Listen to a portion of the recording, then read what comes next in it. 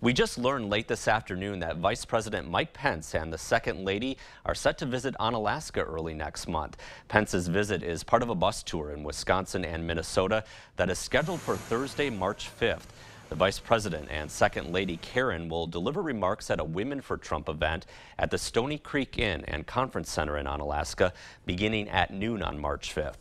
Doors will open at 10 and close at 11:30 a.m. You can register for general admission tickets online.